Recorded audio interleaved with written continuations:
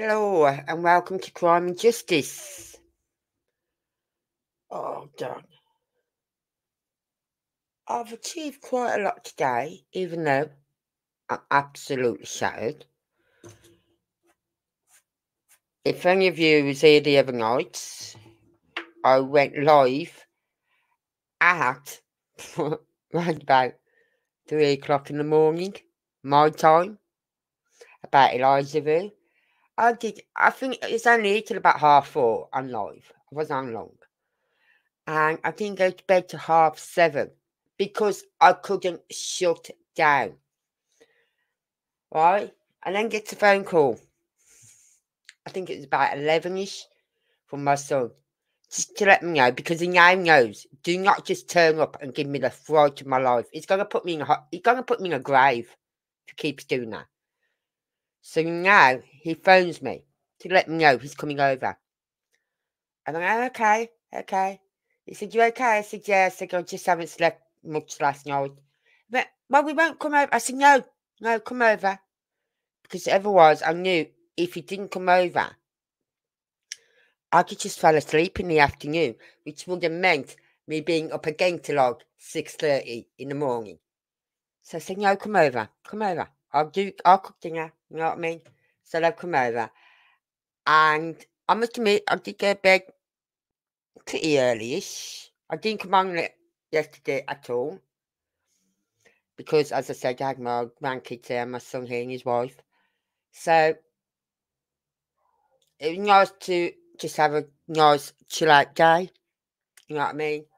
Without having to sit on my laptop and do some research for this or map this out or whatever. Right? And first one, I heard my granddaughter then. No. No, she's not that quiet. Anyway, I could hear the voice in the back, at the back of me. Oh, it may have been my cat meowing. Anyway, so didn't come on at all yesterday. Well, I did come on YouTube, but I didn't come on and do anything. I was watching other people's channels. Right. And having a bit of a laugh. Anyway, so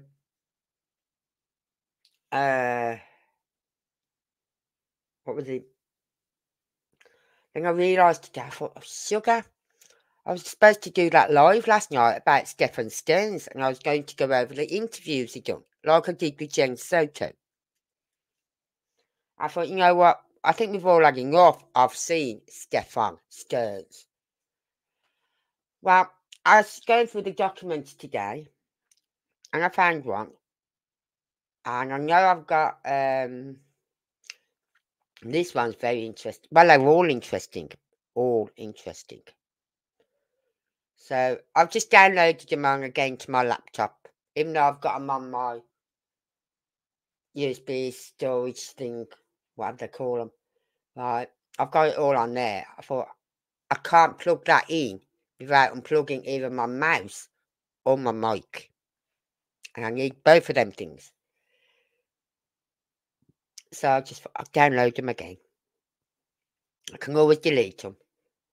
So, but I thought what we do first, because I thought just give a little refresher. Just a little refresher on stephensterns and what a vile piece of shit this person is. Right?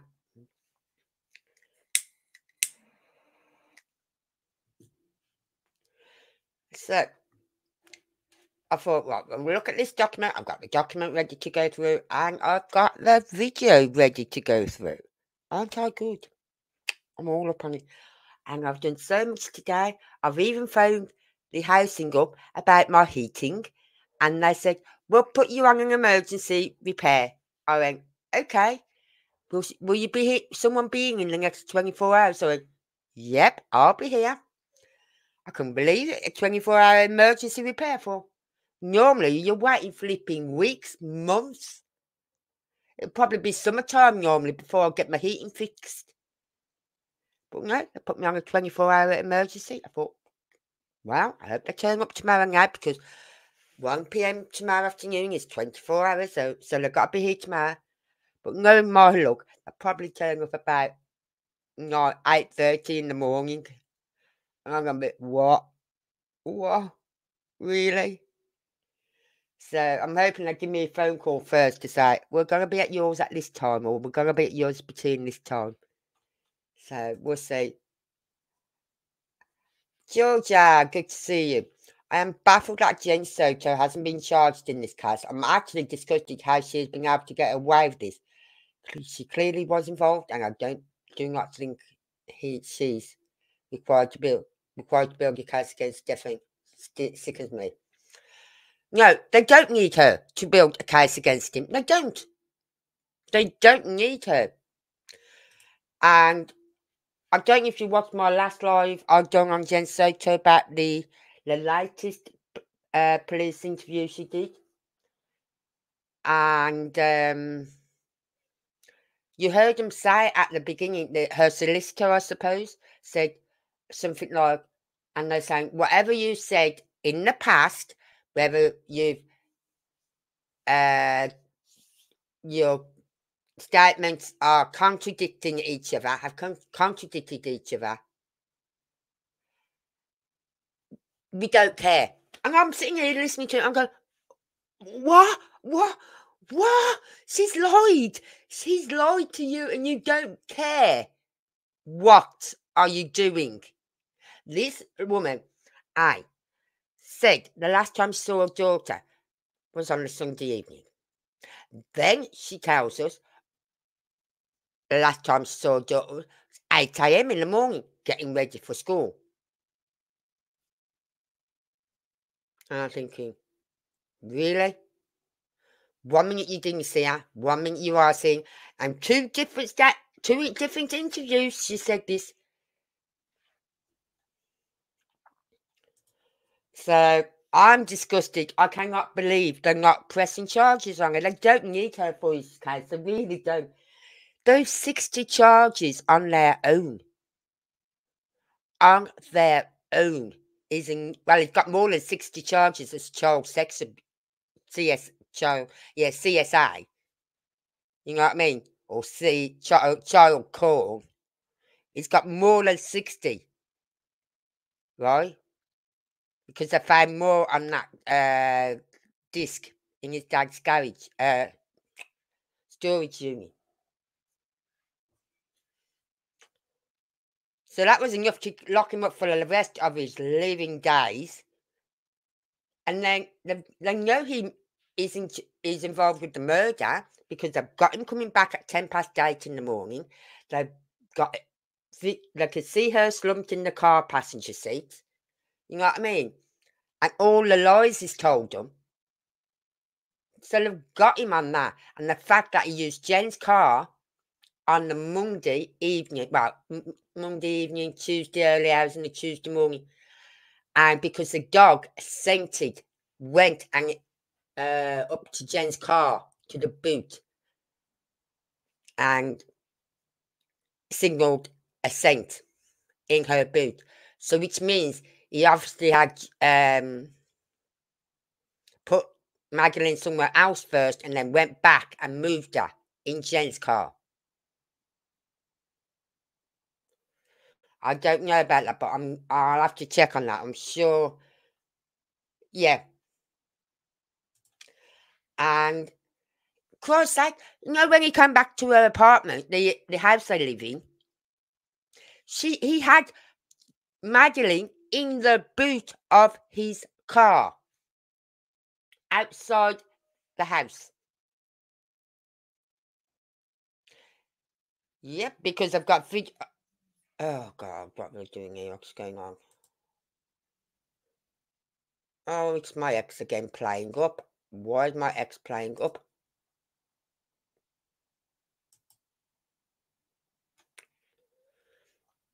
So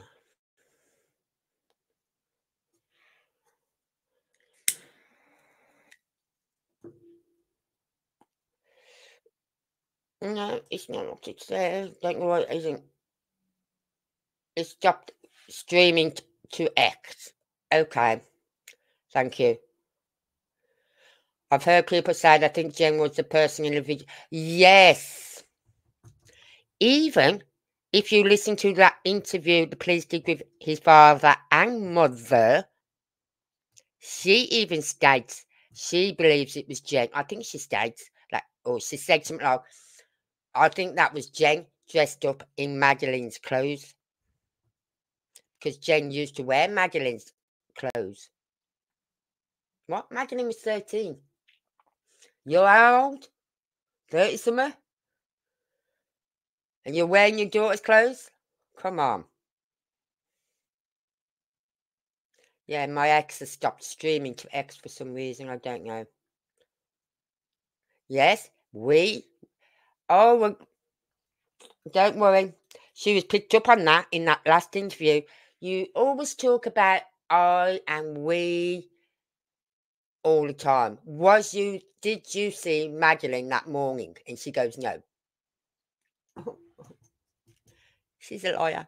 She's lying through her fucking back teeth, which I would knock out if I saw her.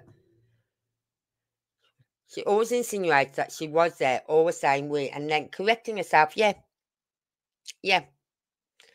Anyway, so we're just going to. Oh, I've got 2 people on X watching, but it's telling me here it's not streaming. But when I go view on X, StreamYard, it's streaming for some reason. It's right. It's streaming. I know it is. I'm just checking now to see if it's streaming.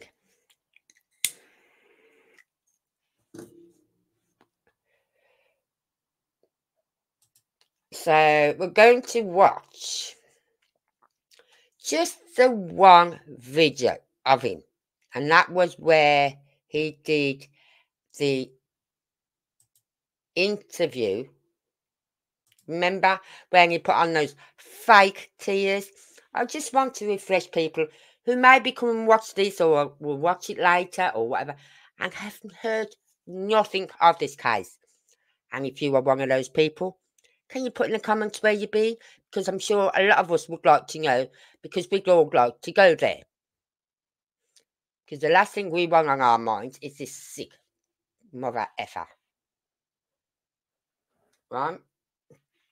So we're just going to, I've got to present it first, put it on the screen. What am I doing? That's it.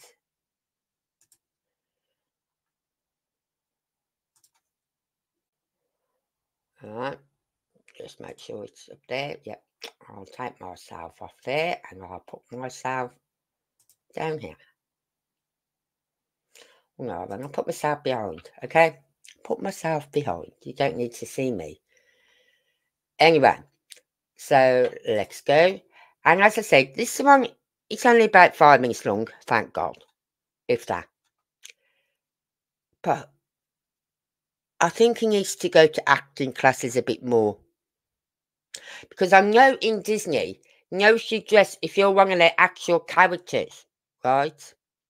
Yeah? Like one of the princesses or the prince or Mickey Mouse or Minnie Mouse, you actually have to act like that person. Right? He wouldn't get that job because he can't act. So we'll just listen to this, just as a refresher for everyone. And spell them both out for me. Stephensterns, Stephansterns. All right, so Stephen, you seem very emotional right now. Explain to us. I dropped her off. Everything looked fine when I drove away. So Emotional. Where's the emotion in that face? I think that interview needs to work on his body techniques language thing. I think they all should do a body language course. Because there's no emotion in that face. None at all. It's just been rubbing his eyes and making him look red. Last time we saw her. What were the conversations that y'all had in the car when you dropped her off? Not much. She was asleep for most of the way. told her have a good day at school when she got out, and I love her. She said, thanks, love you too. That was it. And so where do you think she could possibly be? I mean, this isn't, as I was told, this isn't normal behavior. This is not normal behavior. She's not the type that would just run off. We don't know where she can be. And we're scared. How do you know she's not the type that will run off? Any child is possible for running off. Any child. You know what I mean? So when people say, oh, they're not a runner, it's not like her to run, or it's not like him to run. How do you know? You don't know what's going on in their heads. Or do you? Because you was obsessed with her, wasn't you? You was. Admit it, Stefan. You was... Ugh. We just want her home. Are you, in a sense, blaming yourself? It's hard not to. Why? I dropped her off early. I could have waited longer. She looked okay. She was walking towards the school when I saw her. It was like any other day, so I went on with my day. It's hard not to blame myself. What is the conversation? Like any other day. As I understand, I think he'd only ever took her to school, 3 times? You know what I mean? Like any day, every day. You don't know. You haven't been there since, Christmas, New Year? So how would you know what it was like?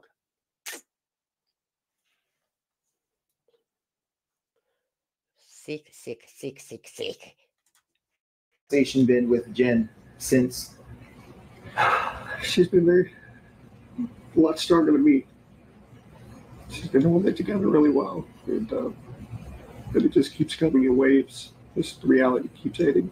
And we don't know where she is. We don't know if she's safe. No kids. We just want her home. Have you, literally put boots on the ground, went out? Yeah, I even went out with the cops. Oh, he put boots on the ground because he went back out Monday night, Tuesday morning in Jen's car. And I think, this is just my opinion, I think, when someone said they saw him fixing his car, I think that was when he first put her in this one place to hide the body. I think then he went back and moved her body from there, and put it where they found it. Where I had dropped her off, and we looked all up and down the road, all on communities, and there was nothing helpful. None of the cameras were pointing the street. Nothing, which in 2024 was surprising. The church across the street had some cameras, and they mentioned seeing her waiting around in the parking lot for a while before moving on, and that was it. But it was grainy. It was grainy footage, and not much else. Does it seem like she walked west, east? They said in the direction of the school. I'm not sure what that is. What was the language? Not language verbally, body language. When you dropped her off, did she seem happy? Was she like, I'm going to meet my friends? Happy. She had a happy weekend. She just turned 13. She had her 13th birthday party. She was happy that we were all together here, and she was just very happy. She was a happy kid. She's very sweet. She's a very sweet girl. She brings a lot of joy to us, and we just... I bet she brought a lot of joy to you. We know she did. They've seen the photos. Bye-bye, Stefan. You're going down. Just not knowing. So the unknown is killing you. Yeah, it's like our whole world is upside down. Not feeling her presence here is... Sorry. Sorry, you've got no tears. It's hard.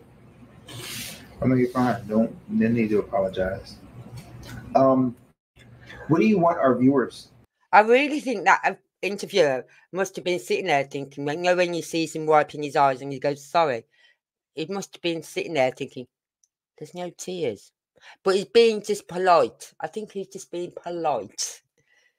Me, I'd been going, but there's no tears. So what you're sorry for? You're wiping your eyes, but there's no tears. Why? I couldn't be a reporter. To know when they see this. She's a sweetheart. She's a very sweet, kind girl. Just please be nice to her. Bring her home if you find her. Tell her that we love her. Wherever she is, I hope she's okay. I mean, if someone were to come in contact with her and you gave her diagnosis, would it be easy to approach her without any like agitation or anything? Yeah. She's a good kid. She's a good kid. If you can sum up in one complete sentence, waking up, getting ready to drop her off at school, dropping her off at school, to now speaking to me after talking to the police about her being missing for over 24 hours right now. In one complete sentence, what would that be? A living nightmare. It's a living nightmare. Day started off like any other. And I just want to wake up. You just get hit with waves of the reality, just it's setting in. As soon as it got dark last night, we started falling apart. We knew it wasn't going to come to an end. And now we're going on 24 hours and still nothing. No, you didn't fall apart, right? Because Jen went to bed. Because she didn't realise you used her car during the night until she got in her car on the Tuesday morning and realised the seat had been moved. And you said, don't you remember I said I was going out to have a look around for Madeline? So she was in bed. Oh, she was fine. She was asleep. Yeah. I wouldn't be asleep if my daughter was daughter, son, grandchild was missing. I'd be knocking on every door, everything. The police would have to lock me up for me not to go out looking. Conflicting reports here and there. People say they see this or that. None of it's conclusive and none of it's helpful. We just wanted a baby girl back. Tom, any questions? No, I'm good. Thank you. Just get you to hold up there for me. Right. Well, let's just get rid of that for a minute. So, that's just a recap on the first. Wow, that interview, I believe, was done Tuesday daytime. And then they did another one which was online. Remember the one where he sat behind her? Oh, he's so upset, isn't he? But he's sitting behind her, cracking his knuckles to say, I'm here, I'm listening. Make sure you tell the story I told you. Yeah, she did. She lied for you. And luckily, just luckily, by chance, all those little mess-ups she's made, like not seeing her daughter, then seeing her daughter, and not having her phone, and then having her phone, and things like that. The police are pushing under the carpet. They're not going to prosecute her. I think that's disgusting. She knew what happened that night, but they've got no proof to show that she knew. They need proof, right? And unless he comes forward and says, well, I'm sorry, but you need to look at Jen a bit more. She was there. She knows all about this. She knows. Unless he comes out with something like that, they are not going to even have an interest in Jen, which I think is disgusting. A mother who sends her daughter, 13-year-old, upstairs to the guest bedroom And it's also said, and I'm going to try and find that information out if it's in in any of these documents I've got. It's also said that 2:30 a.m. in the morning, one of the housemates heard some loud noises coming from that bedroom. But I'd like to know what she means by loud noises. So that's why I'm going to see if I got that interview written, see what she says. And because it could have been him opening a drawer, putting something in. That could have been when Madeline was unalived at 2:30. Right? So, and I don't think she was unalived. Well, people are saying they think it happened downstairs in that little makeshift bedroom downstairs. But unless that noise they heard at 2:30 was Stefan and Jen, maybe, or just Stefan bumping about, putting something in the drawers, whatever, bumping about in the bedroom, trying to hide evidence and whatever, unless it was something like that they heard at 2:30, where they'd just come upstairs to hide anything incriminating, hide, right? Like take her teddies out of the bedroom because normally, her mum said normally she has a teddies that she snuggles up with and things like that.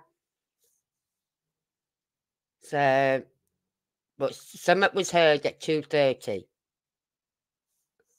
One of the housemates heard something going on at 2:30. So I reckon that was when Madeline sadly lost her life. Anyway, let's look at the information we've got. Now, I wasn't going to share this one tonight. I didn't think it was that interesting.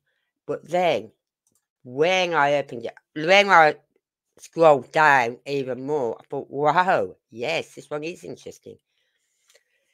Right? It's, what does it say? Kissing me, yeah. Kissimmee Police Department, incident case number 24-001829, reporting agency Kissimmee Police, print date 6th to 13th, 2024. So that's January, March, April, May. So this is printed in June. Madeline went missing when? In February? Okay. Disclaimer, the information contained within this report is... Oh, this is just when it was printed, sorry.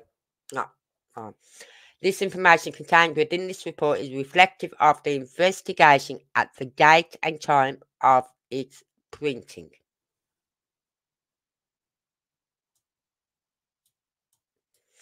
Right, there we got an incident investigation report. Agency name, Kissimmee Police Department, and all that lot. But, look at this. Crime incident. Battery, capital S. Right? And what does the F stand for? Could it be felony? I don't know. But it's a battery capital whatever. SEXUAL. I'm not saying the word because I'll spell it out, but I'm not saying it. Right. And then underneath it's got here. Individual, not a law enforcement. Soto Jennifer Lizette. Her date of birth, right? And her address. And it's got stephensterns. The address at Kissimmee. Right? 37. Yes, she's 35.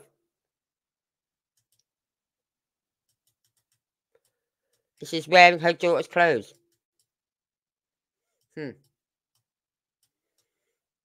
Right. Let me just get in a bit closer so you can see. Okay, is that better for you? Yes. Right. Yeah, this is quite long, so we may not. It's got 52 pages, but a lot of it I can probably skip. Now, on 2nd 26th, 2024, at approximately 23:55 hours, I, Officer Clark, #909, responded. So it's 5 to 12. Responded to 4012 Santa Maria Drive apartment 107 in reference to an attempt to locate in reference to a missing juvenile case. Report #24-011313. The Orange County Sheriff's Office are working. KPD event #24022600405. Don't ask me what all these numbers mean, I don't know. Prior to arrival, I was advised that the Orange County Sheriff's Office, OCSO, is working on a missing juvenile whose primary residence is a aforementioned address. I was advised by LT Ortiz, #534, to return to the aforementioned address and make contact with the family again and advise if Madeline Soto had returned home. Upon arrival, I spoke with Jennifer Soto.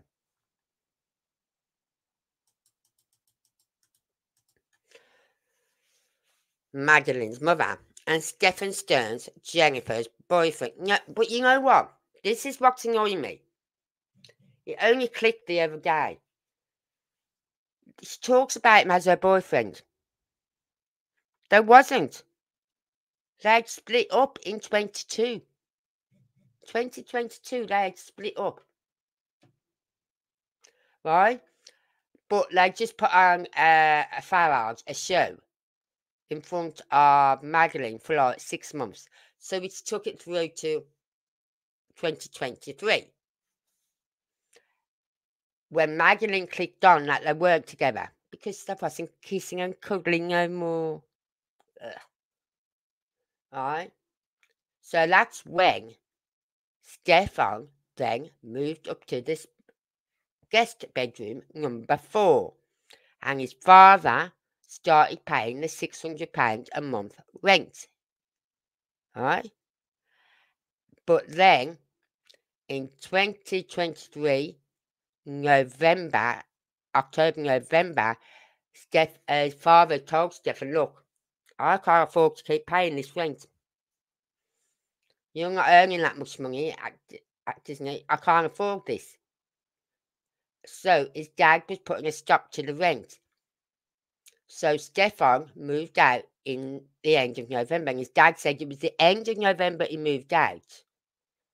Because I didn't want him staying there any longer. Because I didn't want to have to pay another month's rent. So he moved out in November.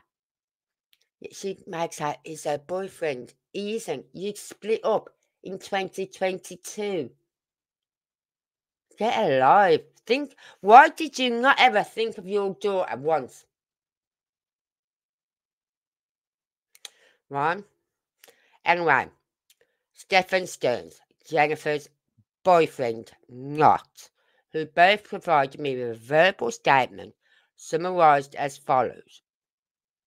On the morning of the 2nd of 27th, 2024, I thought it's the 26th went missing. I thought she went missing the same day as Sebastian. Hold on, I'm just going to check something. She went missing on a Monday, I know that much.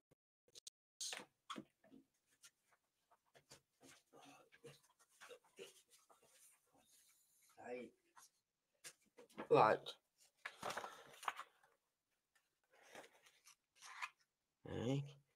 27th is a Tuesday, so that date is wrong. It's the 26th she went missing. Right? On the morning of the 2nd of 27th, 2024, which is wrong, it's 6:26, Stephen took Madeline to school in a silver 2010 Lincoln MKZ, open brackets IY-LL82-FL, close brackets. Stephen dropped Madeline off a block away from the school due to her not wanting to be seen in an old Lincoln. They stated that Madeline forgot her phone at home and that Madeline has ADHD and is usually forgetful. They stated that Madeline did not take any personal items or leave any notes hinting to her running away. They stated they have not had any recent arguments.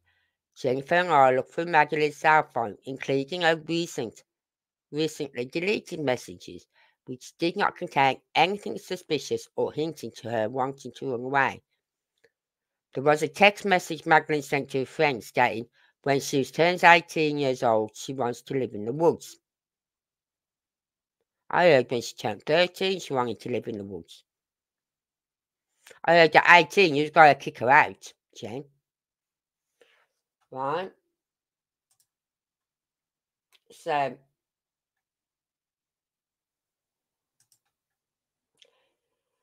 right. Jennifer and Stefan allowed me to search the residence with negative results for Madeline. Stefan took me to each family member's vehicles outside of the residence with negative results for Madeline inside any vehicles. I observed a handgun in the rear back pocket of a driver's seat in a Lincoln MKZ, which Stefan stated usually leaves in the vehicle. So that's a bit confusing because in the interview with Jen, with the sex crimes unit, that didn't phase her at all. She just went, okay, right?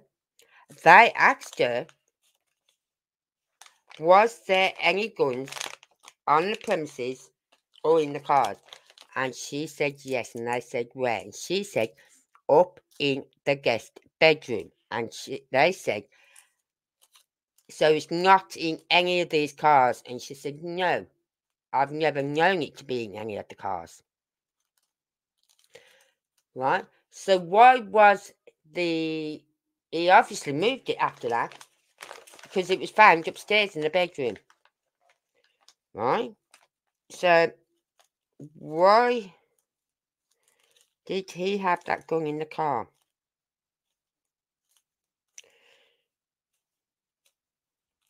Preliminary findings so far that we understand, and it's the only thing that's been released about the autopsy, is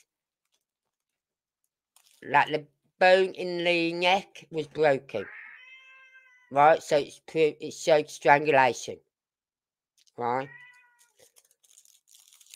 I observed the handgun in the rear back pocket of the driver's seat in the Lincoln MKZ, which Stephen stated he usually leaves in the vehicle. Stephen also advised me not to pay attention to the donut tire on his vehicle due to him recently catching a flat tire earlier that day. We know.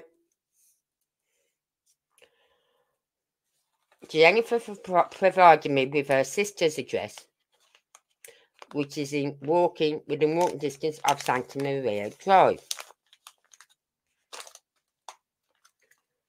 Hold on. Oh, God. Hold on.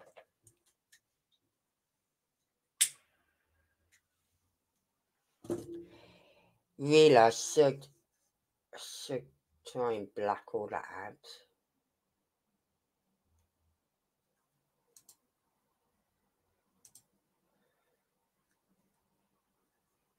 Don't give me a dark enough colour. You know what I mean?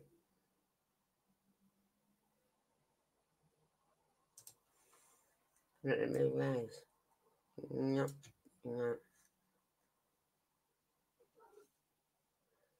Why can't I edit? Right. I responded to that address and spoke with Jennifer's sister, who stated she has not seen Madeline since her birthday party on the 2nd and 26th. No, the birthday party was on the 25th. Why are these dates wrong? Why are these dates on this document wrong?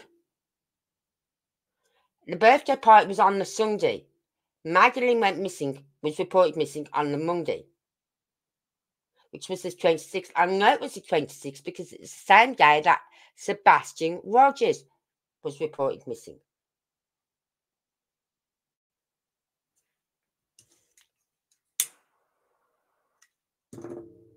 But this date thing is annoying me. These dates should not be wrong. This is an official document.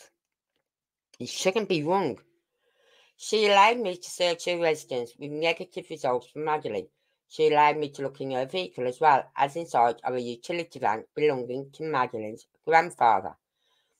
The utility van has been turned into an RV, which also had negative results for Madeline.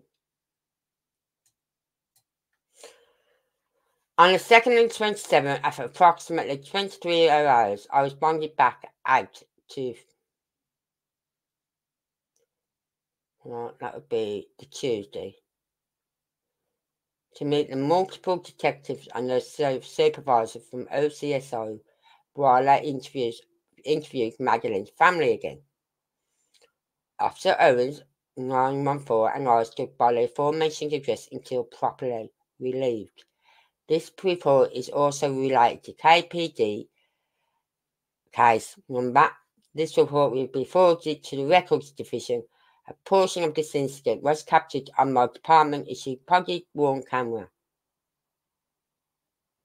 The body-worn camera and its footage is maintained by the Kissimmee Police Department. Have you seen that one? I don't think we have. Right.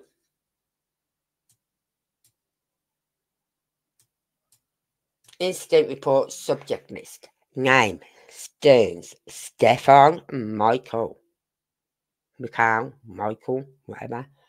Age: 37. Race: white. Sex: male. Ethnic: N. Height: 602. Weight: 180. Oh, I think he's a bit heavier than 180. Hair: black. Eyes: eye brown. Skin: LGT. Okay. Blah blah blah. Nothing else there.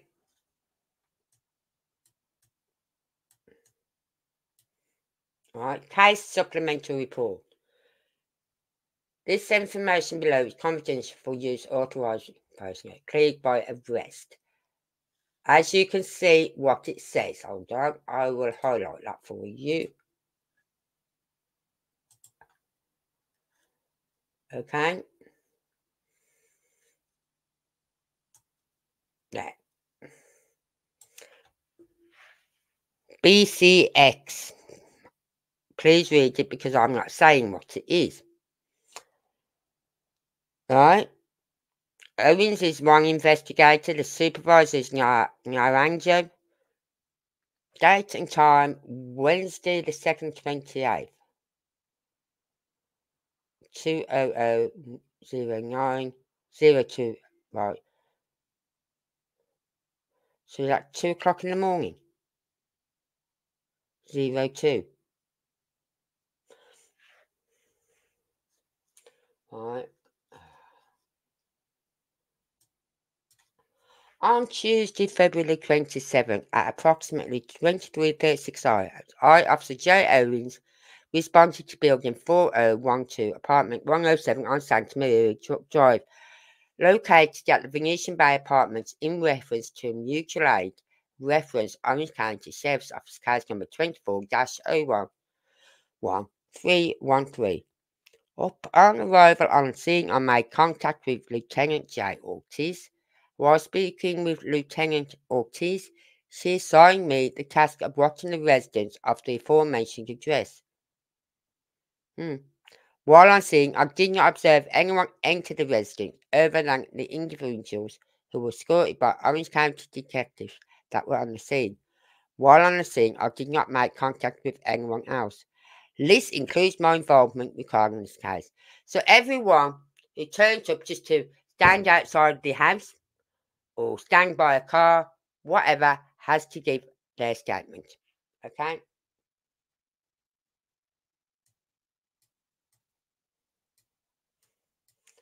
Right. Again.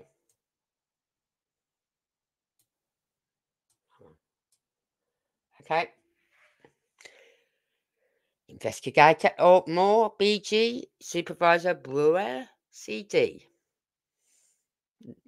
Date and time, 2nd, 29, 24. Date time, 3rd to 5th, 2024. Right?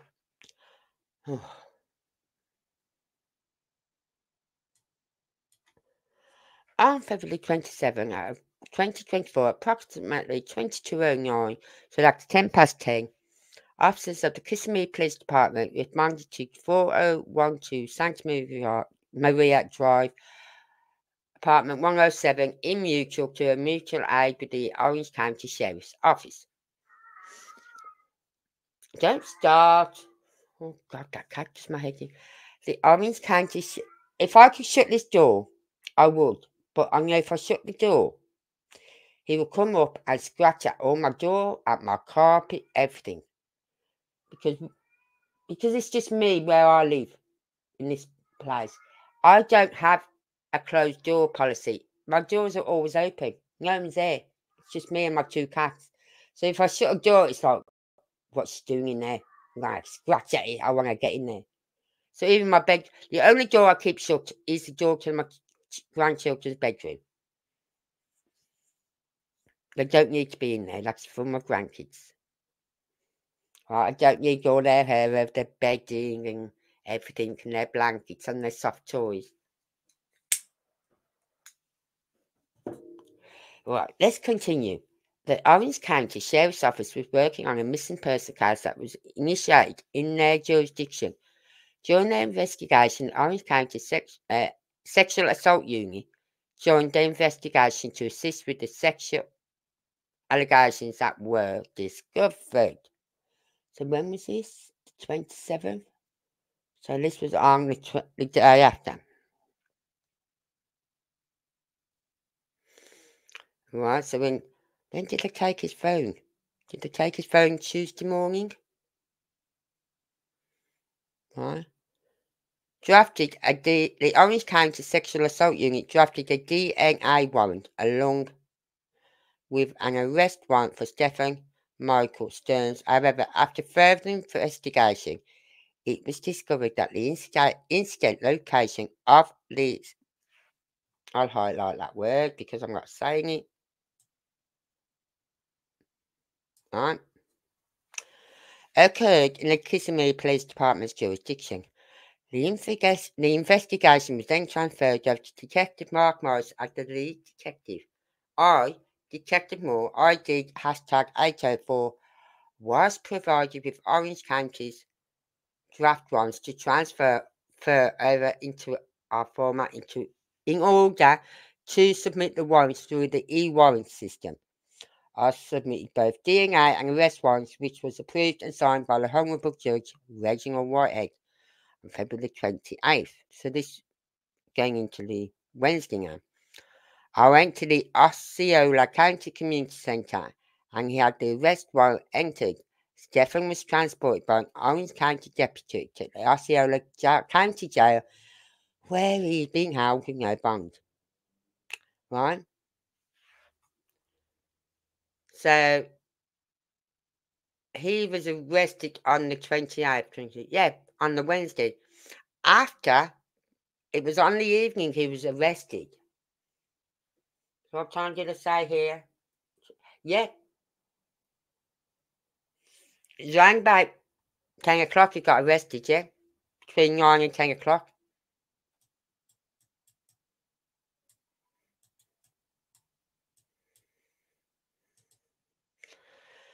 Right. Case status cleared by arrest. Okay. I'll highlight any words which I don't want to say because I know it will go against YouTube regulations.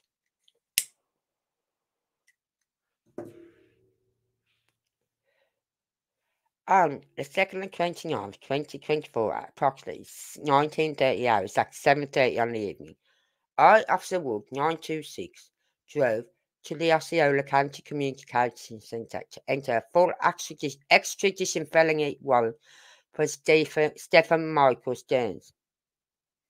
Right? This was my involvement in the case.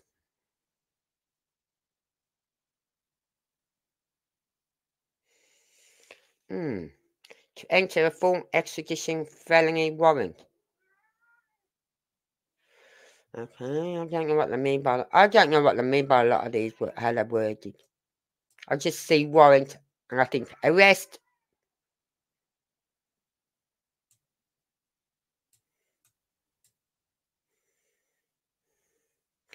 Again, I am not saying that word. This occurred on the 22nd of February 2024.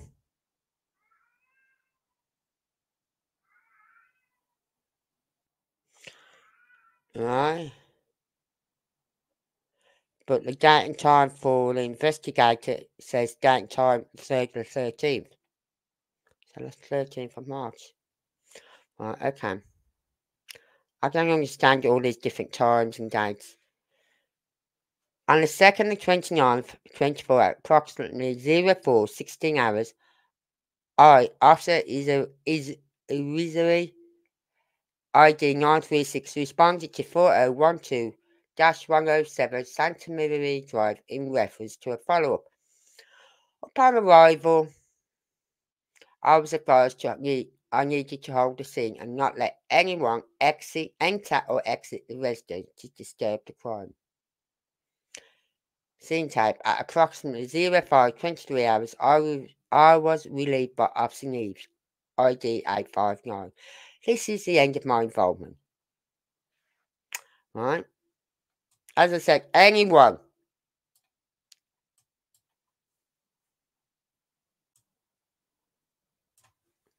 involved in this case, down to the flipping dog, or even cat. I'm surprised they haven't got them doing their little paw prints.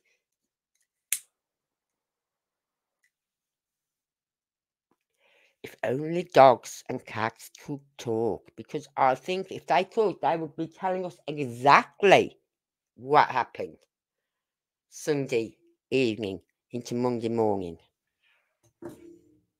Right? Oh, this is Officer Neves now, coming on. And again, he was just there to exit, make sure no one entered or exit the residence, okay? That was it.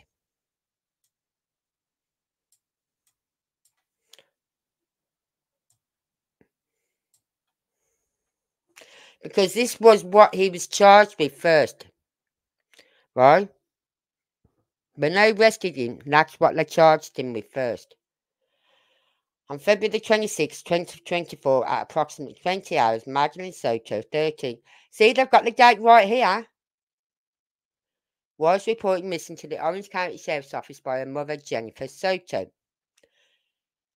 Jennifer completed a sworn written statement to Orange County deputies to the following. Now, this is what's getting us mad. This is sworn statements. This is official statements. Law abiding. Yep. Yep. So, just remember that last interview, if you haven't seen it, it's on my YouTube page, but it's also in the playlist for Madelinesoto. It's the last one I've done on this case, which was the other day. Jennifer completed a sworn written statement to Orange County deputies to the following. Jennifer stated on the 2nd of 26, 2024, at approximately 0800 hours, she saw Madeline getting ready for school. Okay. Right.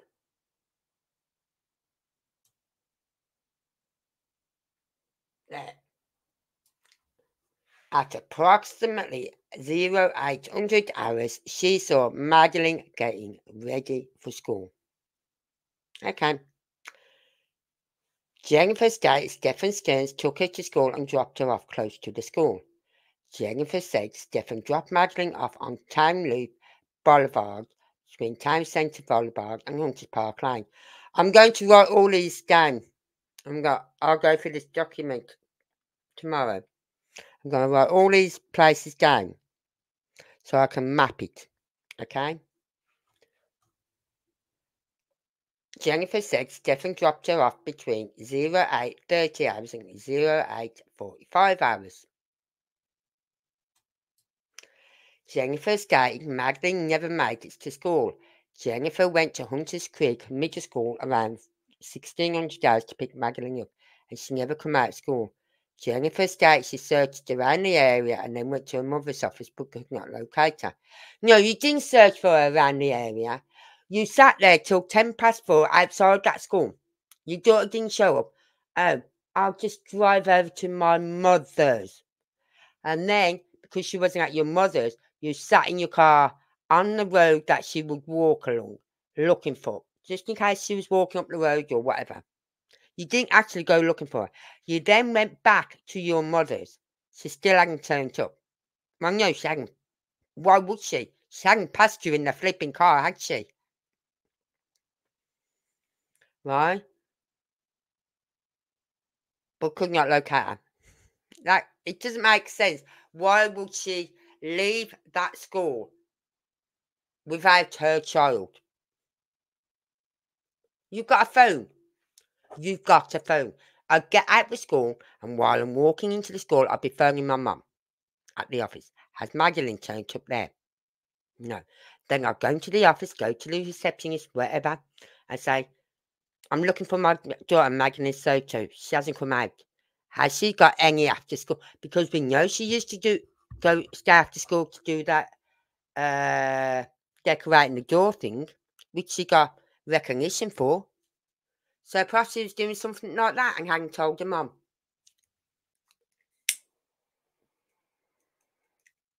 Anyway, but no, Jennifer, no, I'm not going into school. I'll go to my mum's, and then I'll waste a bit more time around by my mum's, and then I'll come back to the school when it's closed. Yeah, when it's closed. Not while it's open. I'll come back when it's closed.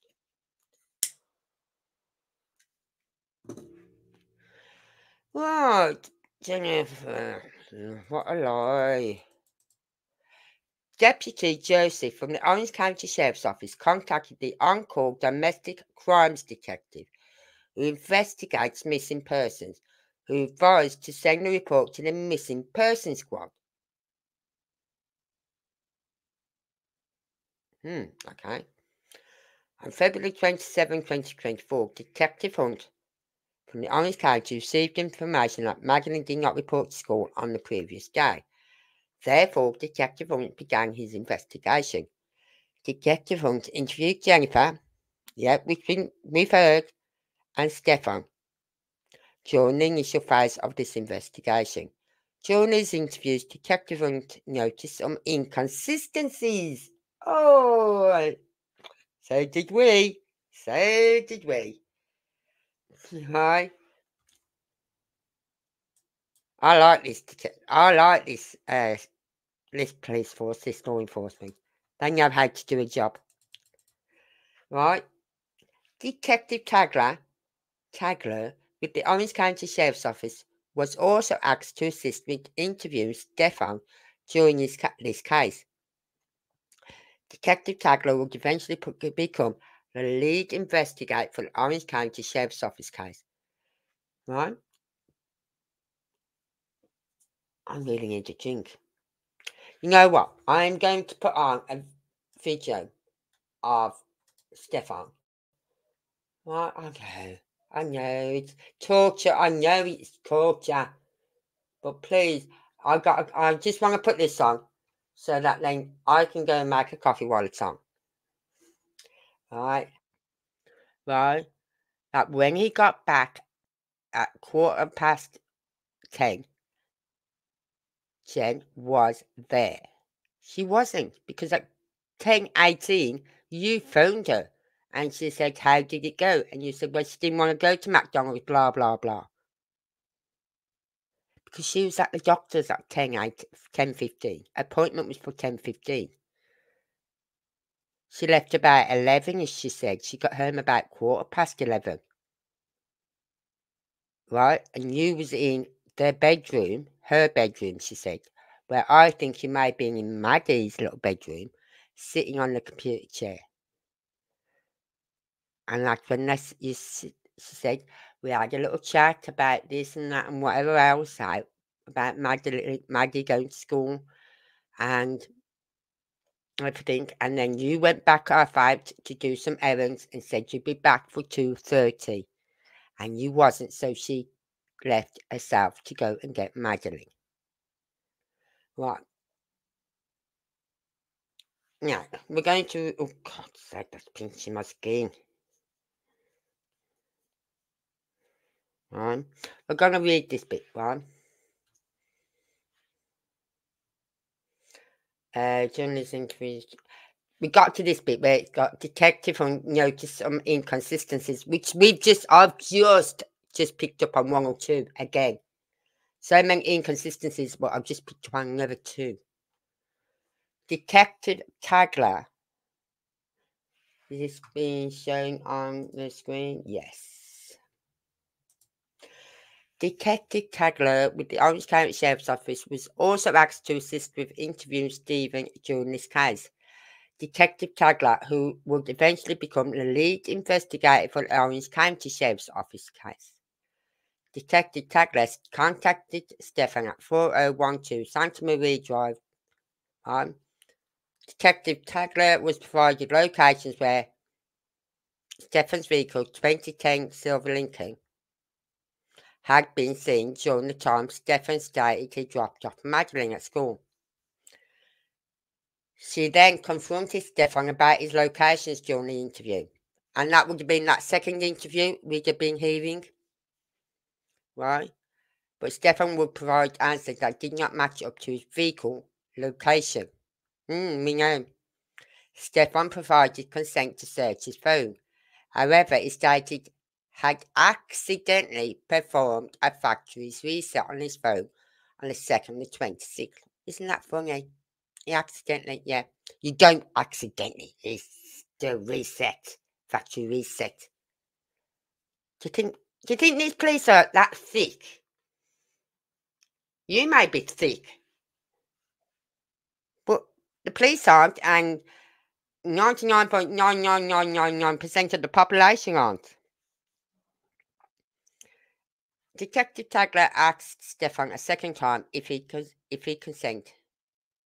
Oh, that was it. He accidentally performed a factory reset on his phone. Detective Tagler asked Stefan a second time if he consented to the download of his phone, and he agreed and provided his passcode. Detective Tagler then proceeded to the security gate at Venetian Bay to review video. Upon reviewing the security video, Detective Tagler observed Stefan's vehicle exiting the complex with a female wearing a green sweater in the front passenger seat. The female was slumped over to her left, which is an abnormal way for any person to be seated in a vehicle.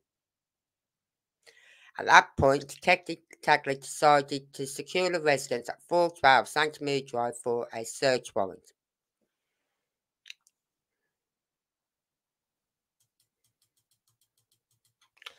The Kissimmee Police Department was notified and asked to assist with this case.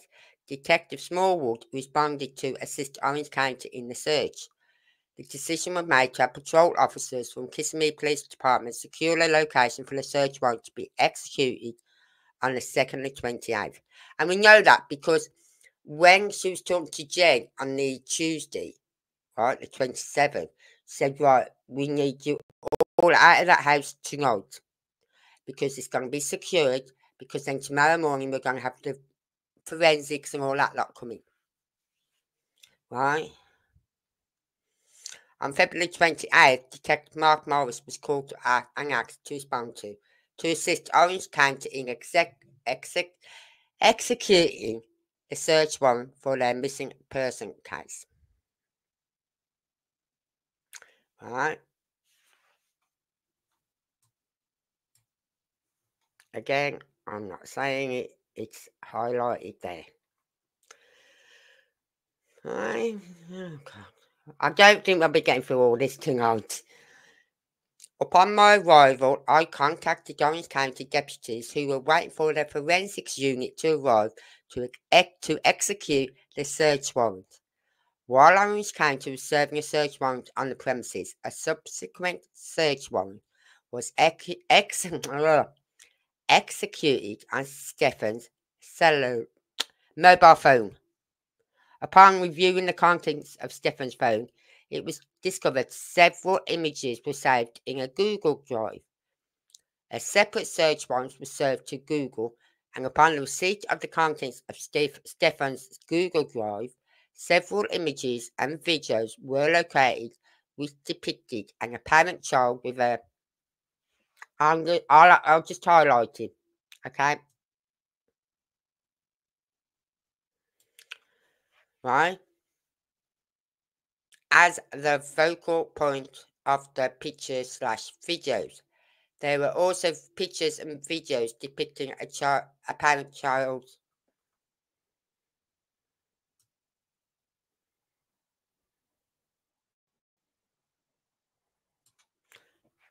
right.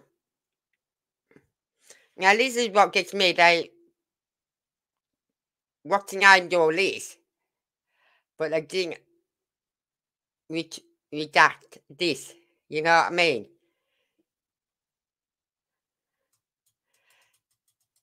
During this time, it was also discovered Stephen did not drop Madeline off school as he previously stated.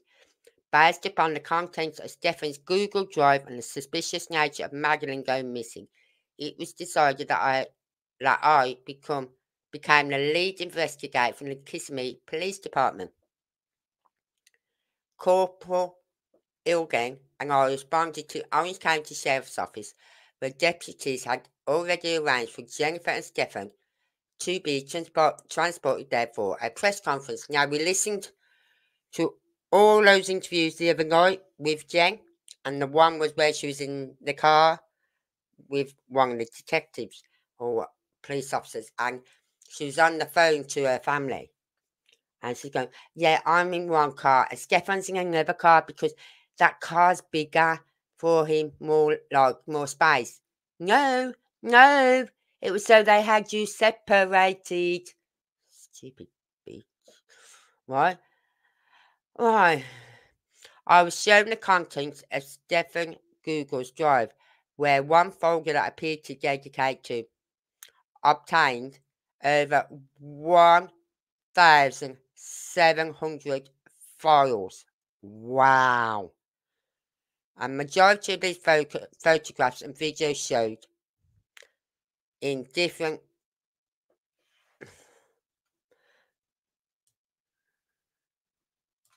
right. Based upon these images, Orange County detectives began to author an arrest warrant for Stephen. Due to the fact that most of these images appear to have occurred location, probable cause was provided to Detective Moore of the Kissimmee Police Department. Detective Moore wrote the arrest warrant charging Stephen with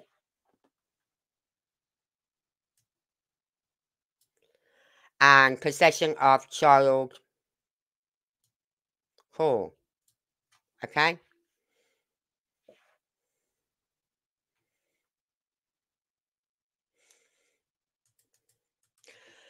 While arrest warrants was being written and obtained by Detective Moore, at approximately 16:40 hours, I contacted Jennifer in a conference room at the sheriff's office. Jennifer was asked questions about Madeline being missing and the dynamics of the household. Jennifer stated her and Stephen had been dating on and off for approximately 7 years. Stephen had moved out of the home in the later part of 2023. Yeah, we know. Jennifer stated while they was together they would either all sleep in the same bed or Madeline would sleep with her and Stephen. With her when Stephen was not there. When asked if it was normal that Stephen and Madeline to sleep together without her being there, and she said yes. Ooh. Please, someone give this woman a slap or 2, or 3, or 4, or 5, or 6. Anything. Jennifer stated if she needed a good night's sleep due to her anxiety, she would ask them to sleep in a different bedroom. You've got a king size or queen size bed, whatever size it is. It's a big bed. You don't kick your daughter out of that bed to go to sleep with a 37 or whatever year old man. Orange County detectives had previously shown Jennifer photographs of Stephen's P for identification purposes. Jennifer did not want believe and Stephen blank something and Stephen were engaged in sexual activity. Jennifer asked to see the image of Stephen's, you know what, lunchbox. I pulled out a printed picture from Stephen's Google Drive that showed with S, Stephen's P in mouth. Jennifer said she didn't recognise anything in the picture, as if she was in denial. However, she became visibly upset. I asked Jennifer additional questions unrelated to this particular case. I excused myself and told her that I was going to speak with Stephen. I contacted Stephen in an interview room at the sheriff's office. Stephen was asleep when I entered the room, along with Corporal Ilgen. After introducing ourselves, I explained the reason why we were speaking with him. I read Stephen his Miranda warnings, which he waived and agreed to speak with us.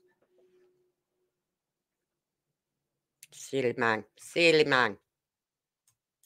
But in a way, I'm glad he did. Case supplemental report. Still, that is what has been charged, was first charged with. Jennifer served for several years, and I dated for most of that time. I asked Stephen what the sleeping arrangements were within the home. Stephen stated Madeline typically sleeps with Jennifer in Jennifer's bed. Stephen stated Madeline wanted them all to sleep in the same bed when he returned from being away for several months. I don't think she did. Oh, Mummy, can we all sleep in the same bed? I've missed him so much. I don't think she did. Stephen stated Madeline always needed human contact when going to sleep. Stephen referred to it as snuggling. Oh, give me a bookie. As the interview went on, I asked Stephen, you haven't crossed her name out, if Madeline has ever been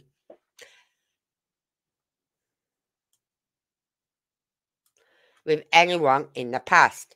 Stephen stated there was an incident when she was younger.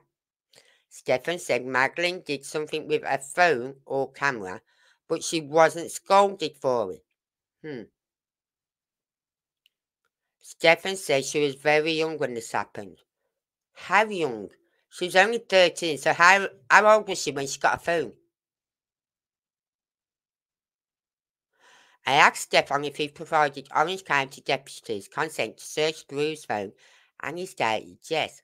I asked Stephen if he had a Google account, and he stated he did. I think I've got a Google account, but don't even ask me my password. I wouldn't know it.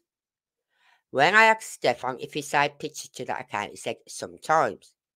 Stephen stated he did have pictures of him and Madeline saved to that account. When I asked Stephen about all the pictures he had saved, Stephen then asked if he should be talking to a lawyer. I think he clicked on, don't you? When I asked Stephen about Stephen, a lawyer. Shortly after that, Stephen requested an attorney. Stephen was arrested for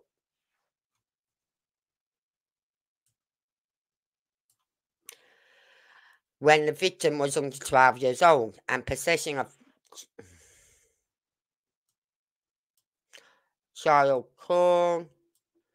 A search warrant was obtained to collect DNA from Stephen. This warrant was executed by Orange County detectives and forensics unit. I was able to search through Stephen's Google account and observe the following videos, images. Now this, I will say, I'm going to have to put this up. I think I've still got it on here. Right, a lot of this is triggering. Right, I should have put it up sooner. A lot of this is triggering. Right. So please, if you're under 18, you shouldn't be on my page because this is a true crime channel and for adults. So if you're under 18, walk out the door now and don't come back. If you're over 18, you're more than welcome to stay. Right, hold on. Let's take that off. File name 201-90702 lower dash 20554-2-1 whatever. Description: video file depicting a pre-pubescent female resembling who would have been is laying next to Stefan in a bed watching cartoons on the television. Stefan is asking to put his pee in her mouth for 3 seconds as he counts. Stefan states would not be able to play with a phone unless she did. Wow. Wow.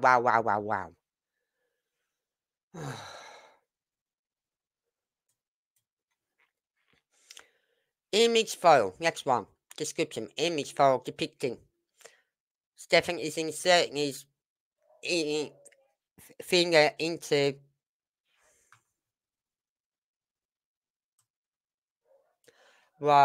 appears to be sleeping. So while she's sleeping, he's doing vile things to her.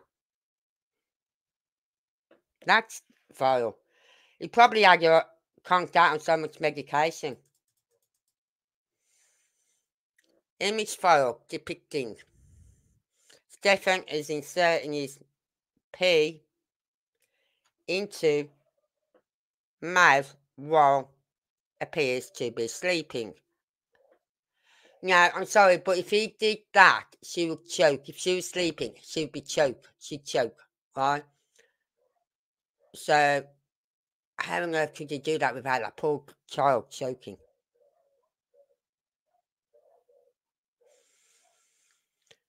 Next one. Image file depicting Stefan is inserting his pee into while appears to be sleeping. Again. Stefan, image file depicting Stefan is inserting his pee into mouth while is underneath. Madeline is underneath a blanket.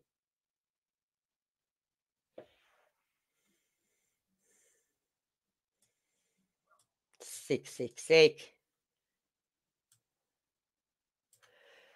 Alright. We're only on page 14. Description, image file depicting Stefan is inserting his pee into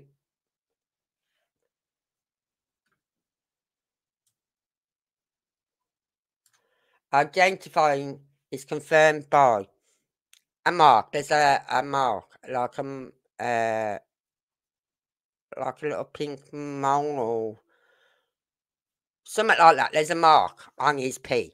This same mark is seen in several other photographs of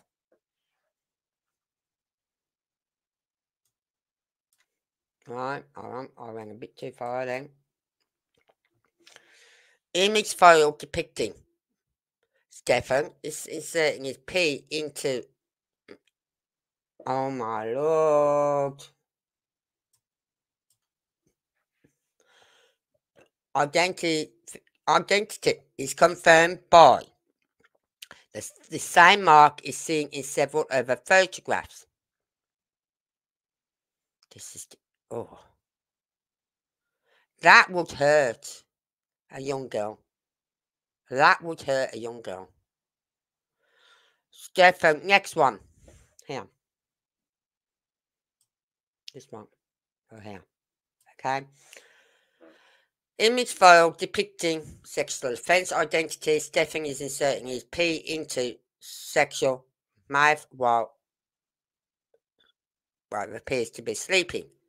It does state, I did hear that a lot of the photographs that they found looked like she was sleeping. But I'm sure if someone put something in her mouth, she'd wake up. You know what I mean?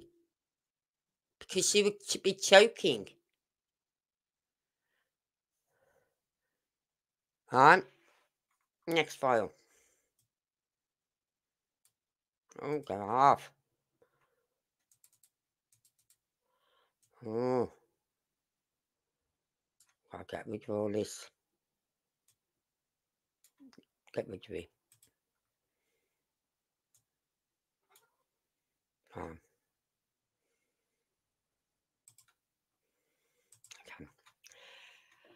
Image file depicting Stefan is inserting his penis. Oh no, we've seen that one.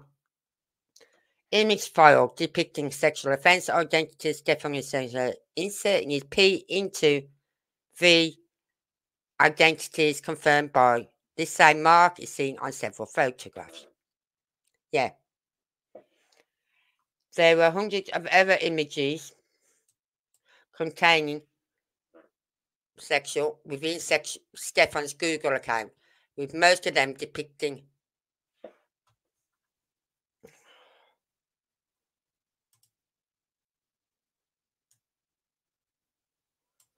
a copy of Stefan's Google account was submitted into evidence. This supplement will be forwarded to the state attorney's office. Right, I will not put you all through that again. No. Oh, God. Next one. Jennifer provided a sworn written statement to Orange County deputies summarised as follows. On the 2nd and 26th of 2024 at approximately 0800 hours, Jennifer saw Madeline getting ready for school. Right? Now, we've read all this before, in one before. We've read all that before.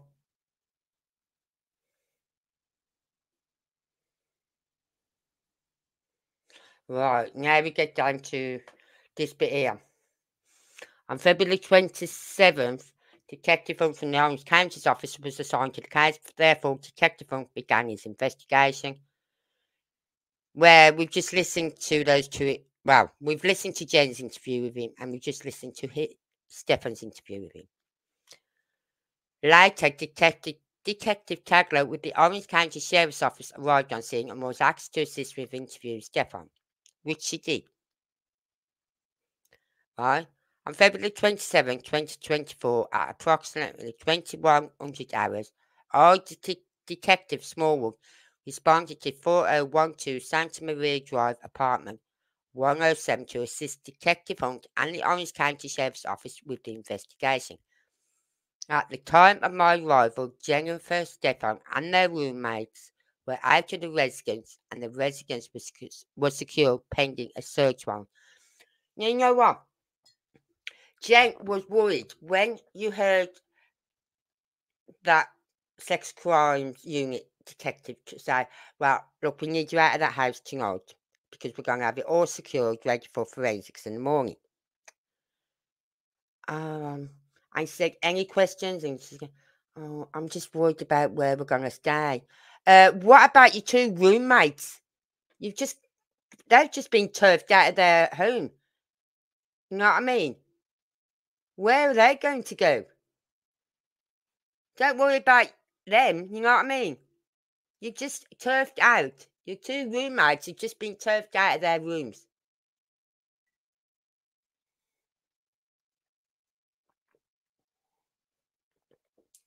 But no, don't worry about that. Just worry about yourself, sweetheart. Right, so that was at 9 o'clock. So those 2 interviews she did, one was in the day and one was on the evening, because we know that because the woman interviewing her online was standing outside talking to her or somewhere, and it was dark. Right? On February 28, 2024, the search warrant for the residence was executed. During the execution of the warrant, information was discovered from Stephen's cell phone, and it was also discovered Stephen never dropped Madeline off at school. At that time, Detective Morris assigned as the lead investigator on the case, and the investigation was turned over to Kissimmee Police Department. Right? What am I looking at now? On Monday, trying to drive, we've read, a lot of this is just repeating itself. Security. Upon arrival on the scene, I made contact with journalist.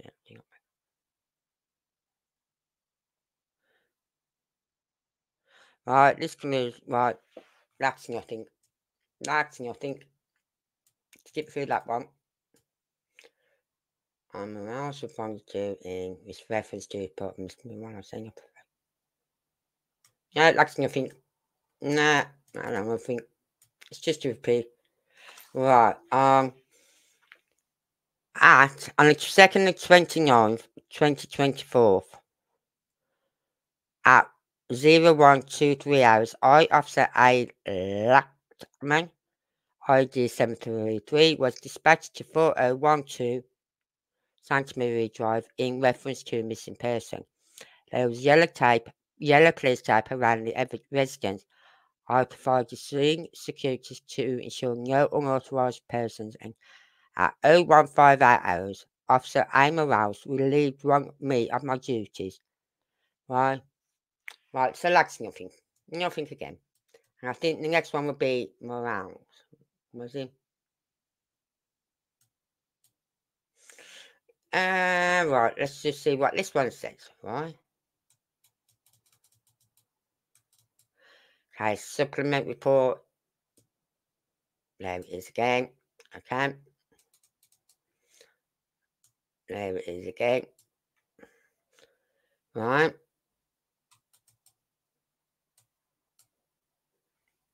Time arrived 15:35 hours. Time cleared 20:30 hours. Morris Mark, ID 515. Technician Beloma Isabella, ID 881. Offender Stephen Michael Stearns, RSWN, date of birth. Involved Soto Jennifer Lizette. Photographs.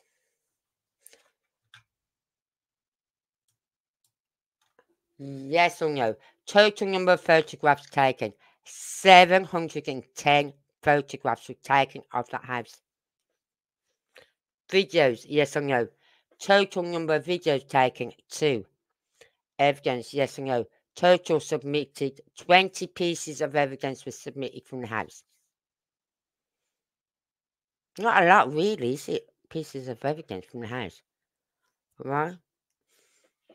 On Thursday, February 29, 2024, at approximately 14:40 hours, the Criminal Investigation Division requested the response of the forensic unit to resident located at the above listed location in reference to a SB above listed case number. It was later determined that the victim lives listed above.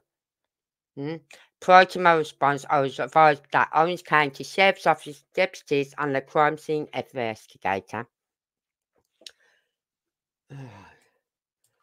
during the Orange County Sheriff's Office missing persons investigation, it was discovered that the above listed victim residence, which is located within the Kissimmee Police Department's jurisdiction, hence the request for our response.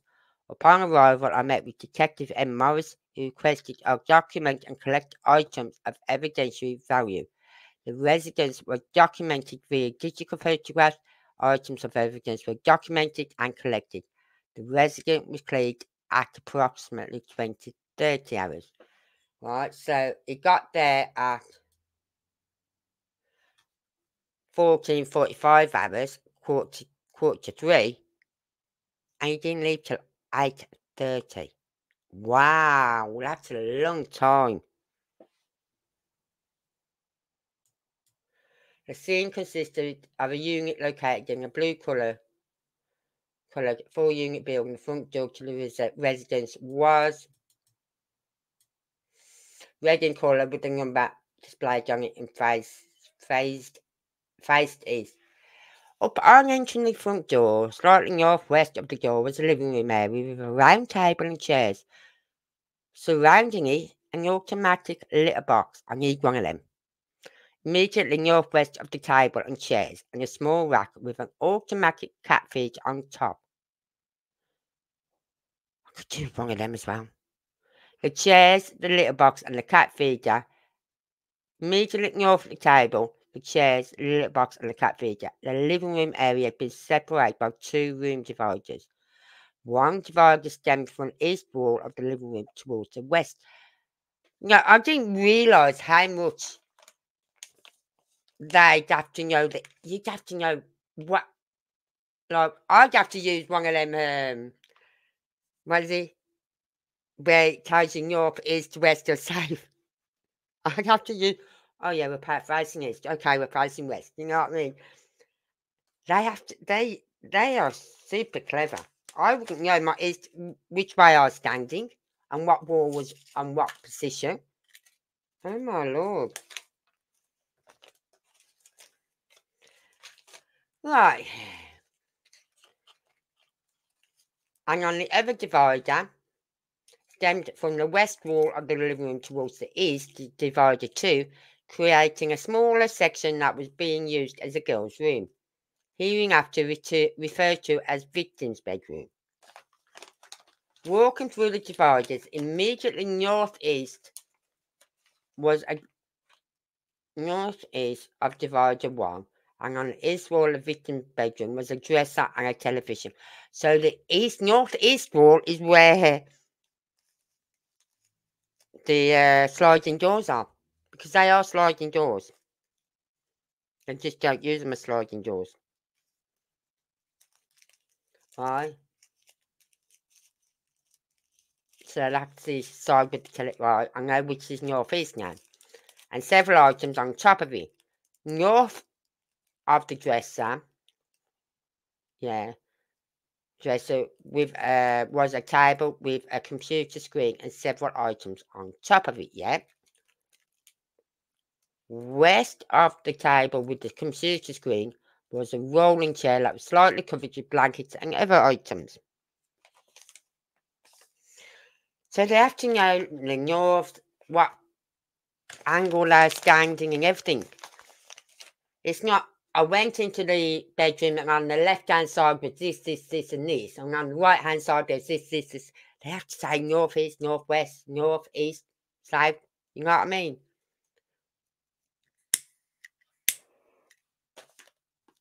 Right, north of the dresser was a table with a computer screen and several items on top of it. West of the table with the computer screen was a rolling chair. Covered with blankets and other items. West of the chair and against the west wall of the victim's bedroom was a 3-tier shelving unit with miscellaneous items. South of the bed was a nightstand with miscellaneous items. South of the nightstand was divider 2. Immediately north of divider 2 and southeast of the nightstand was a cat tower. Okay. Immediately east of the cat tower was a laundry basket. Yes, if anyone's been, I would, highly recommend anyone, if you haven't already done so, go over and subscribe to Grizzly True Crimes. Right? She's got all this information, all the pictures, everything you want on this case. Everything. right?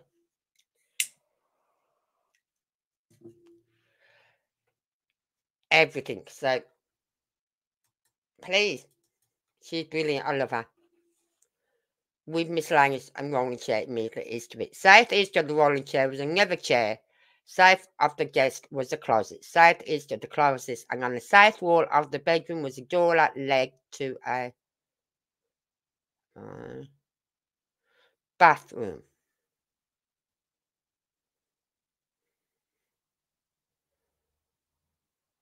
Right. Was a door that led to a bathroom. Immediately upon entering the bathroom and on the east wall was a bathroom vanity with a sink and miscellaneous items on top. Southwest of the bathroom vanity on the south wall was a bathtub. North of the bathtub, on the northwest corner of the bathroom, was a small trash can.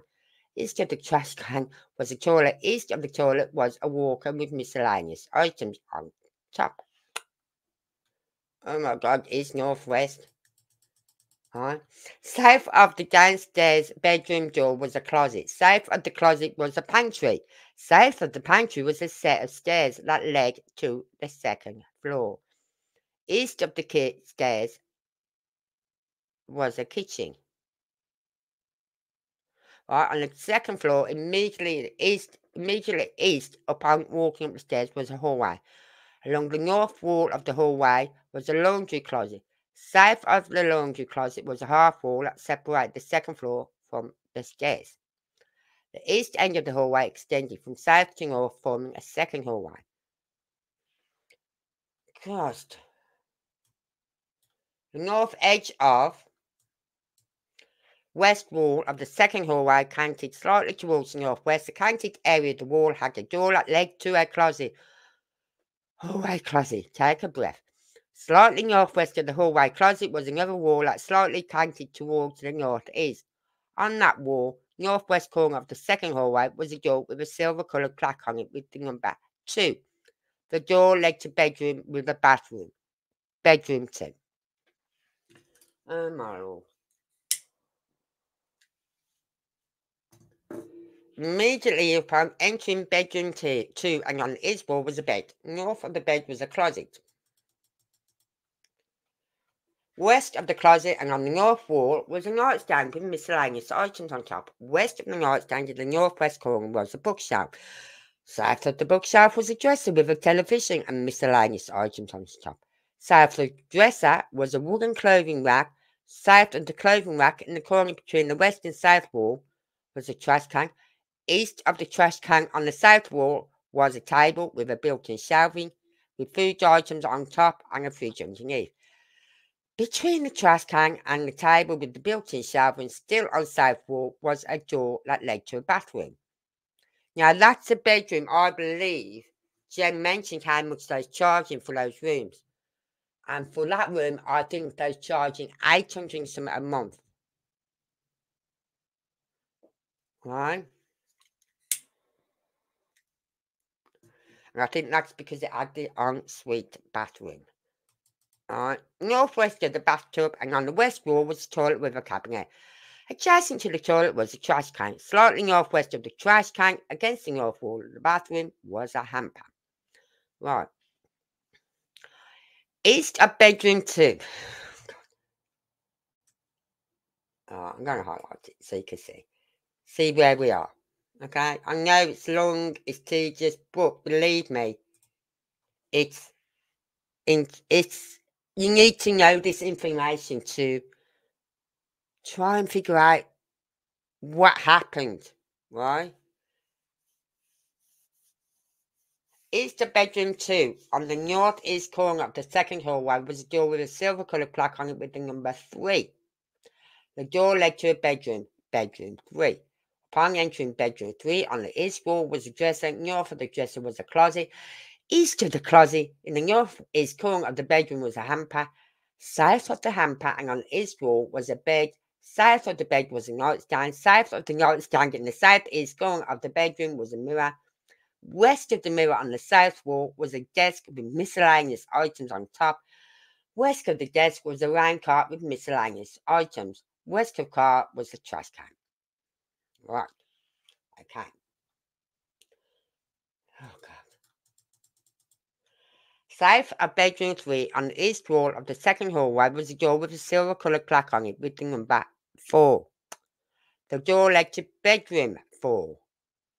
Upon entering bedroom 4, on the south wall was a trash can. East of the trash can was a chest with a television on top. East of the chest was a closet. North of the closet, cornered between the east and north wall, was a bed. West of the bed was a nightstand with miscellaneous items on top. West of the nightstand, in the corner between the north and the west wall, was the mini fridge.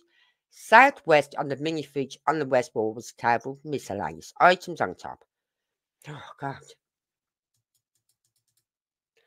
I'm just going to get rid of this. Get rid of that. Okay. South of bedroom 4, still on the east wall of the second hallway, was a door that led to a bathroom. Over on. Still on the east wall was the second hallway, was a door that led to a bathroom. Upon entering the bathroom, on the south wall was a bathroom vanity with a sink.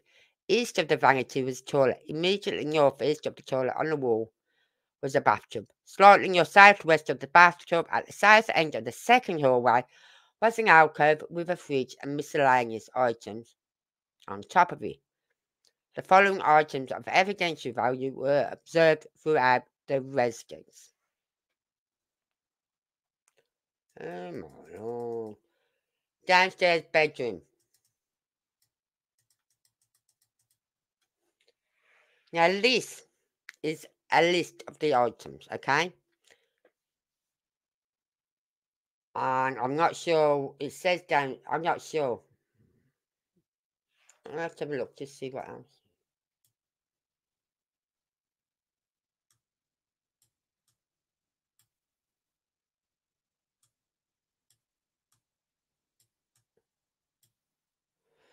Right, okay. I think what we're going to be reading now is the mother's bedroom. The items. Downstairs bedroom, description, location. Okay? So the description is, location is downstairs, description is bedroom.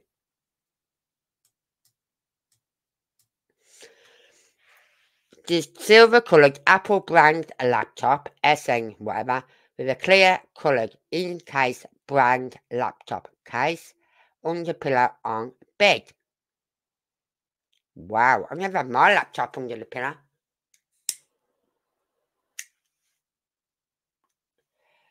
Black-coloured WD brand easy store model drive with a USB cable attached inside top drawer of nightstand south of bed. Okay.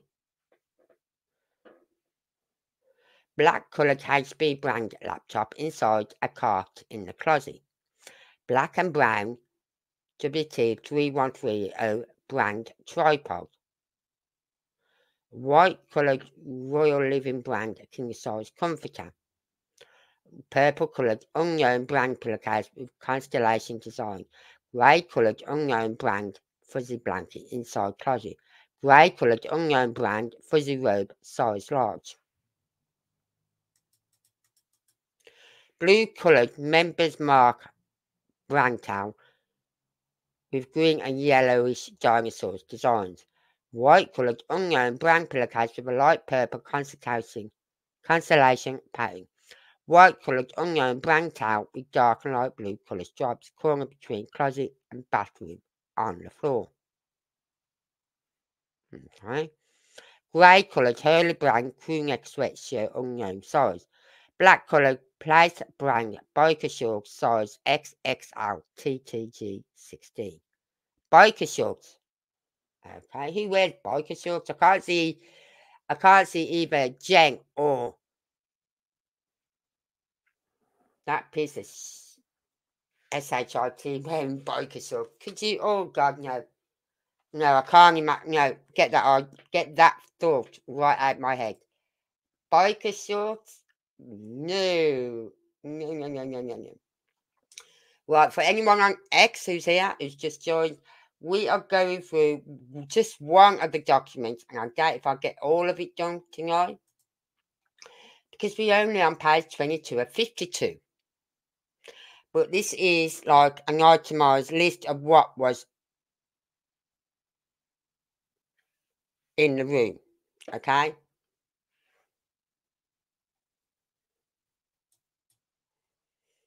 Black coloured Players brand biker shorts, light coloured blue, pink brand panties, size small, on the floor between tub and sink in bathroom. Victim's bedroom, description, location. White coloured Turby Twist brand hair towel with a multicoloured cupcake design hanging on divider. Divider 1. Pink brand black coloured panties, size medium. Okay. You got a small size in the mum's room, and you got a medium in the daughter's room. Okay, I think, Black coloured all-known brand tank top, size medium. On the floor between divider 1 and dresser 18. White coloured Utopia towels, brand house towels. Top drawer of dresser facing the dresser.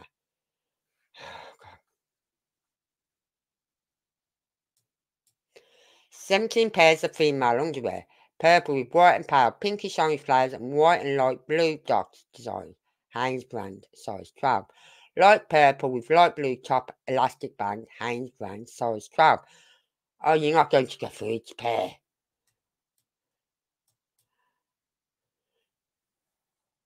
You know what I mean? Oh, God, we're not going to go for each pair. We are. They're going for every pair of pants.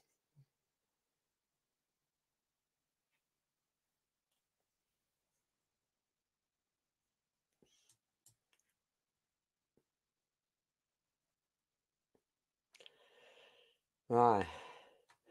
Black coloured Ambience brand tank top, size large.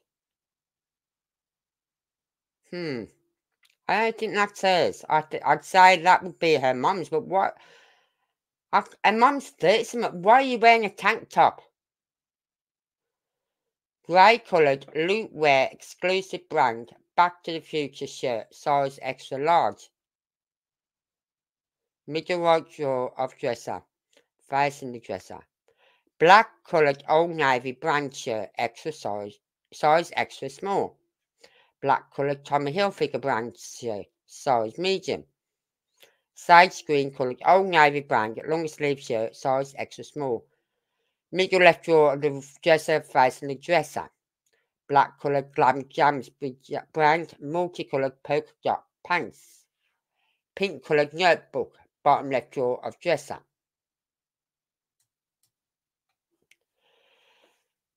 Miscellaneous items of clothing and one towel.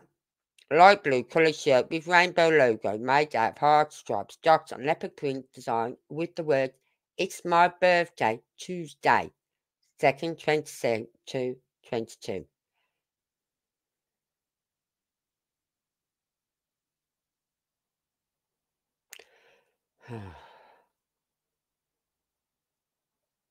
That's when her birthday was, on the 22nd.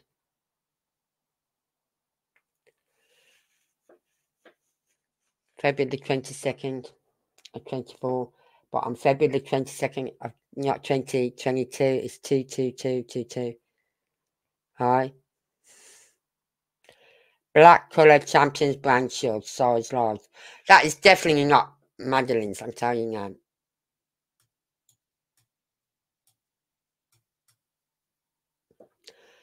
Black coloured brand panties, size medium, size small, size medium, size small. I'm not going through all of them. White coloured DKN brand towel with black coloured dotted lines and black coloured top and bottom ends from inside laundry basket.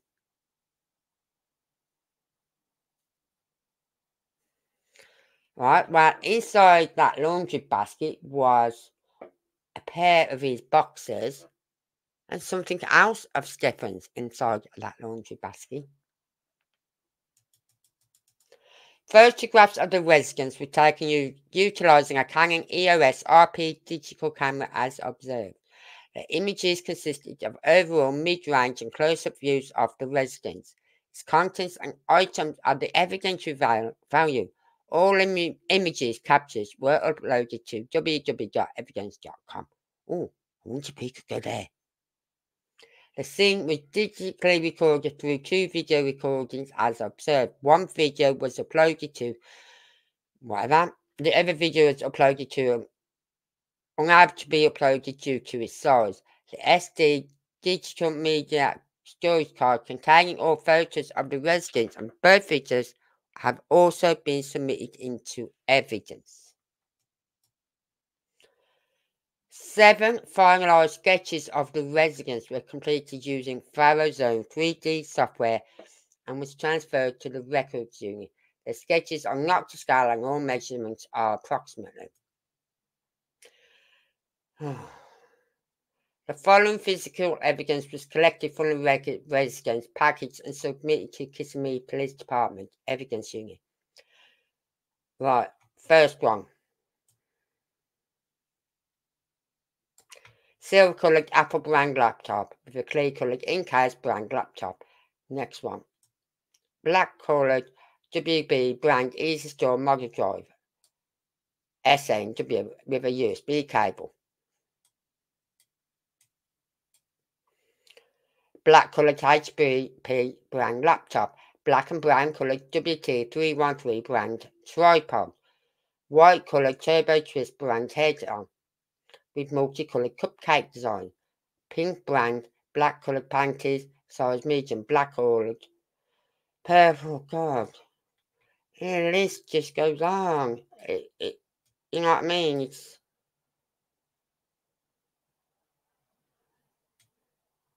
every pair of panties she had. That tank top, size large. Black coloured Ambience brand tank top, size large. I can't see Madeline being in a large.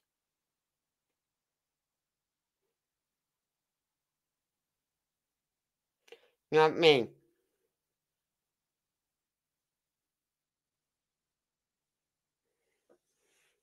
I can't.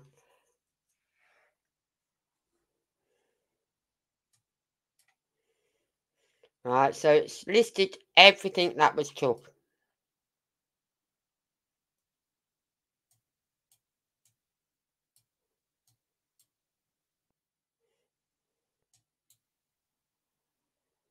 Right, what have we got now?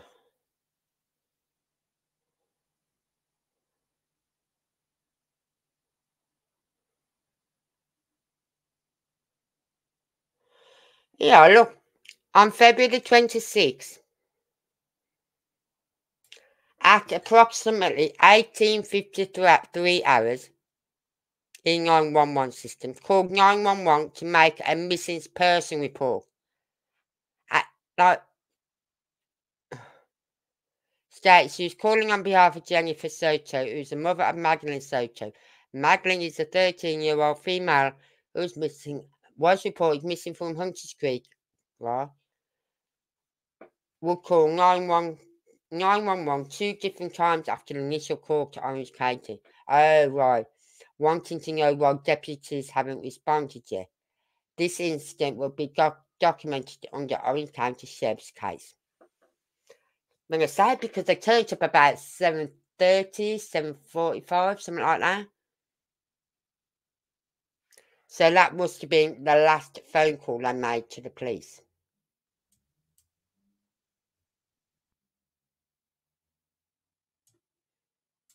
Alright.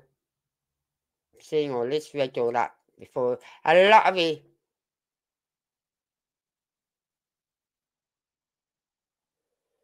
Right, here are they, but we will read some of this.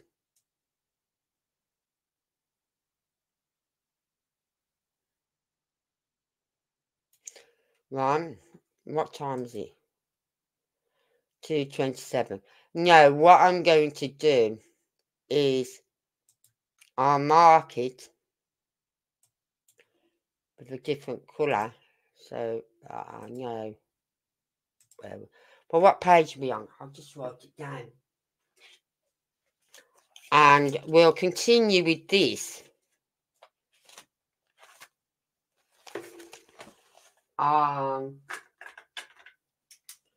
Maybe tomorrow night. We'll continue tomorrow night.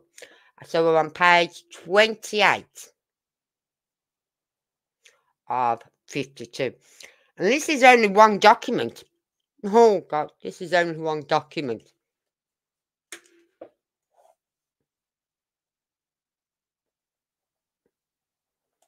Right? Because it's getting late here. It's like 10:30 here on the evening. And if I don't wind down, then I'll be up again till about 3, 4, 5 o'clock in the morning. So I'm going to call it a day. I'd just like to say thank you to those on X for being here. And for those that were on YouTube earlier. Please, if you're watching, if you haven't already, please like this video. Show me some love on X. I really do appreciate it. And consider subscribing to the channel. Because like I said earlier, I was having trouble with X again. So not every time will I be able to go live on X. So if you subscribe to my YouTube channel, you can still watch on X if you wanted to. Just come over to YouTube, subscribe. Then if I cannot at any time get on X, you will be notified that I'm going live. And you can come and watch me on YouTube.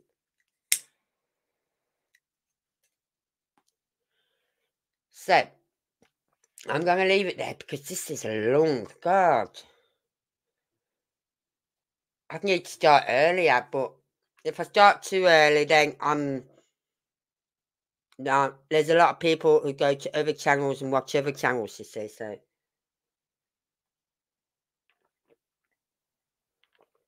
Anyway, I'm going to leave it there. Stop screen. I'm going to leave it there for you for now. Sorry about that. It's just that these documents are so long.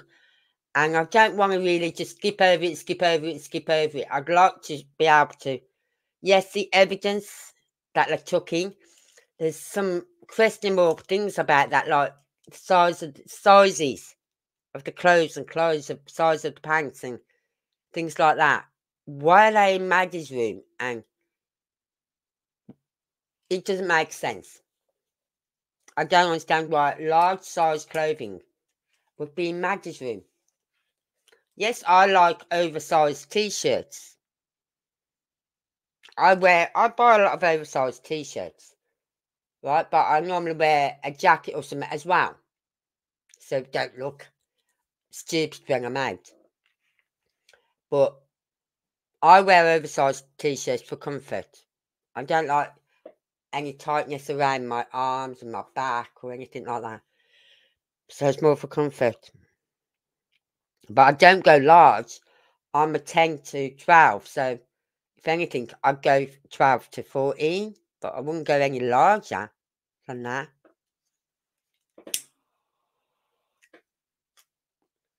So, please come and join me. I'll be back on again tomorrow night, talking about this, continuing with this, right? Page 28. We're at the bottom of page 28, so I know. Okay? I've written it down. Just making a reference, bottom paragraph. So I know where to start from tomorrow night. Right? And we'll also watch that second interview with stephensterns, with the sex crimes unit. Okay? That's Orange County. So we'll be watching that as well tomorrow night. And you see what he says to what he says in the statements are totally different.